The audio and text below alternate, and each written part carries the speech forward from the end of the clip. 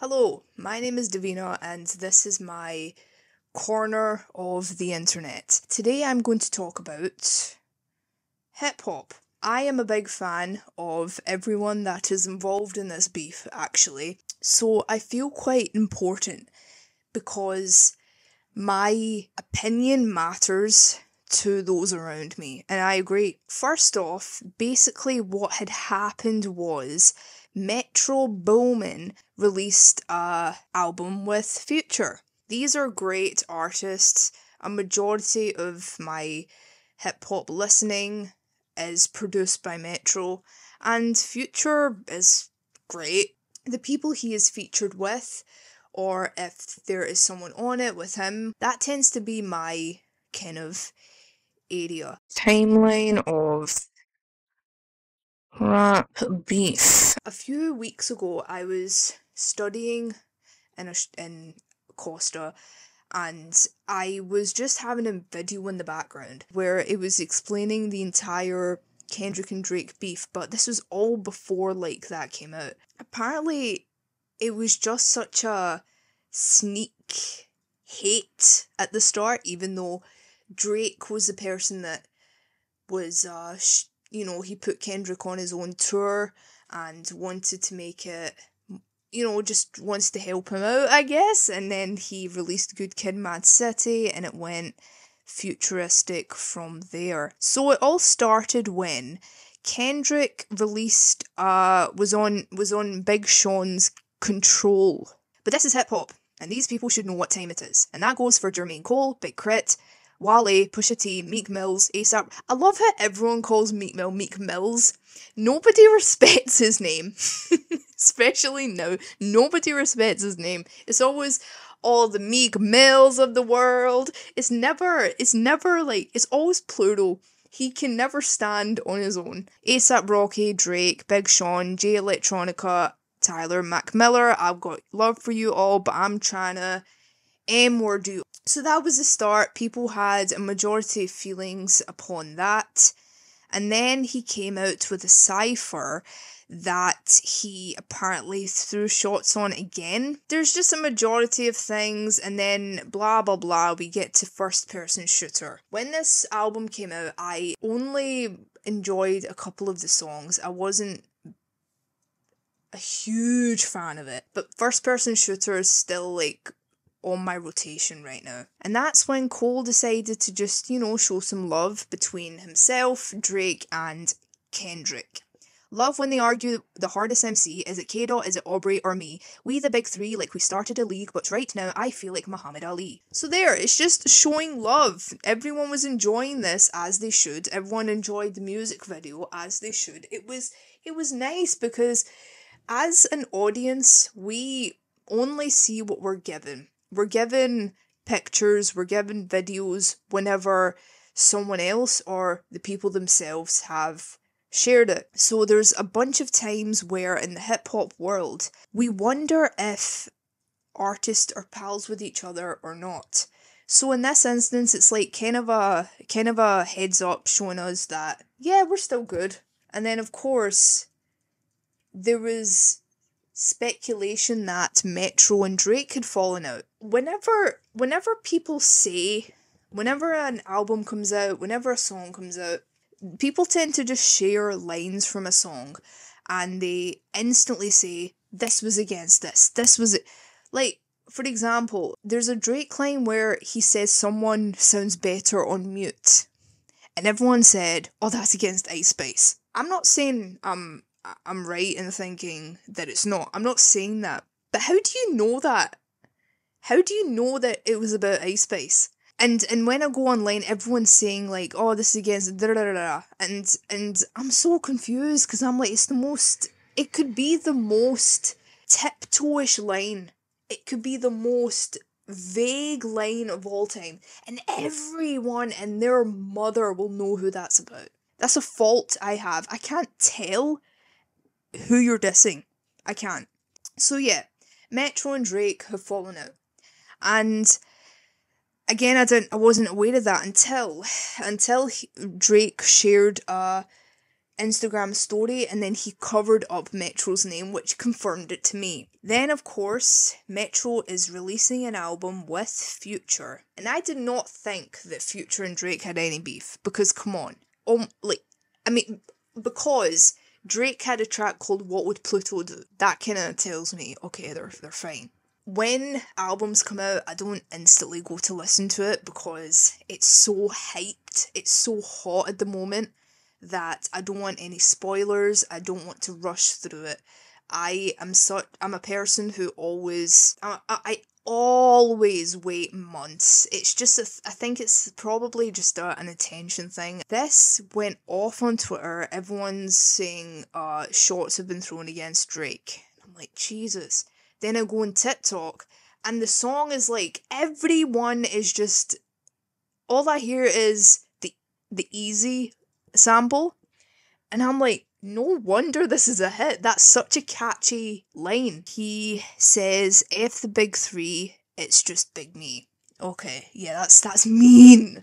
Not, that line wasn't mean, but the majority of it was, of course, right? I'm not gonna go through it all because it's just whatever. Because then Drake releases like he didn't release, there was a leak. And we hear his diss track, and I loved it. I was actually at work when it came out, and I had like my phone up to hear it as I'm doing my work. And I'm like, dear Lord, I hope to Jesus this is not AI, because this is super catchy and this would be a perfect response right now. I think that because I want to relive the back-to-back moment in hip-hop. I was in England when back-to-back came out, just for a visit, and it was crazy just waking up that morning and just being on Twitter for hours and hours, just seeing all these memes and seeing what has been said, seeing various interpretations behind the lines, and just, again, the memes were unbelievable. And of course, this time is where the OVO Fest was almost gonna take place, so everyone was gonna be there. This is like, this is why I say 2016 was a brilliant year for hip-hop.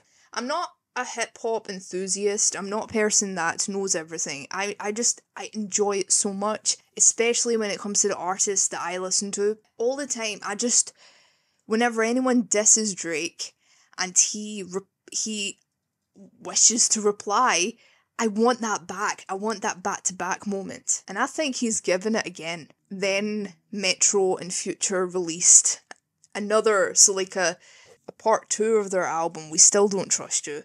And there's even more shots being given towards Drake. And it was so mad, because it's just, I guess it's been like a lingering belief that Drake has done some bad stuff. But nobody has confirmed anything just yet. So he is always sending sneak disses.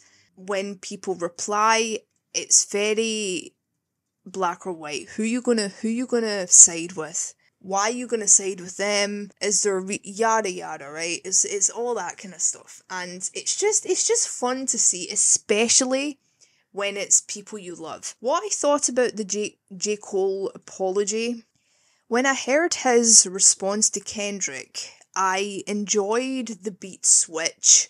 I can't really comprehend it that well the first time. I need to keep listening to it. So that's why Twitter can be quite bad or good when it comes to that, because it can really, really sway my belief. So in this case, I liked the diss. However, I did not agree when he said that Butterfly was a sleeper album. No way, man. Don't say that. I didn't like that. I don't agree. To Pimp a Butterfly, just like many others, is one of my favourite albums of all time. I listened to it during a very significant moment in my life, and it's just stuck. It's very beautifully curated, and it's perfect. So that's why just when Cole said that, I'm just like, what? come on. I really liked the beat switch because it was, of course, a sample of Energy by Drake, and I thought, oh, that's a good touch to it. But then he apologised, and I watched it and I thought, okay, maybe this is a sign that he just didn't want to diss him. But you couldn't help but think, what is all of this? What is everything you've been saying? What was all that for? It's confusing. I respect him a lot, and if that's what he wants to do, if he wants to apologise to Kendrick, that's fine. But I don't really view it as an apology. I feel that it's just a statement that it didn't feel right to do it for him, because maybe I don't know how to word it.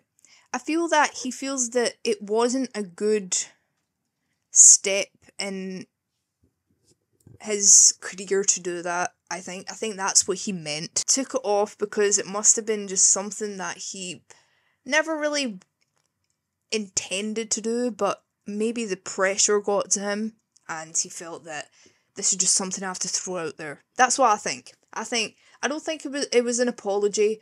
We all have those moments. We all do stuff and then we think, why the hell did I do that? That wasn't cool, or what was I thinking? So yeah, I think just to be that first person to make a move, maybe that's what he thought. I respect what he said. I respect that he took the song off streaming. That's that. Then Drake released his song and I enjoyed it a lot. That was quite funny. I found it tough trying to find a download link to that.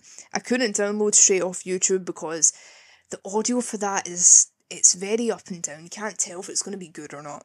So hip hop has been amazing. It's been thriving this year.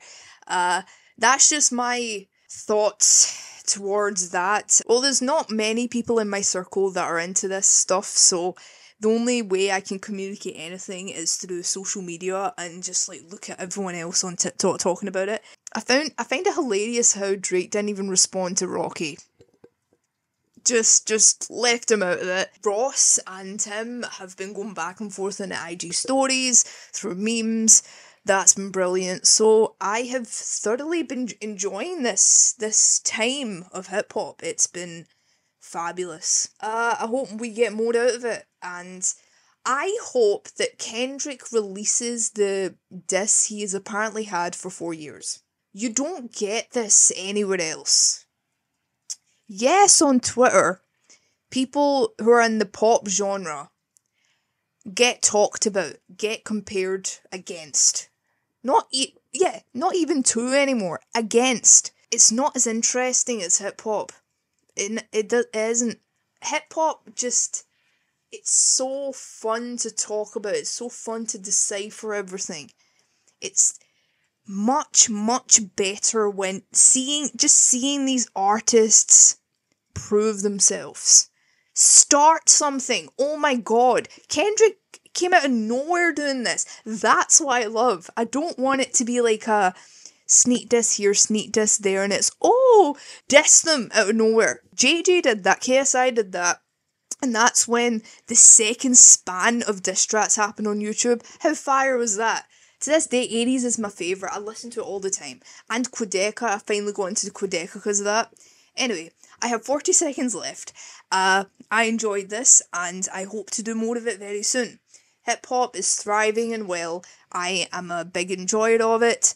And yes, everyone have a great day. It's been raining heavily right now, which I kind of like, but the sun has gone, so the lighting isn't that great. See you guys later. This has been Davina, and ciao.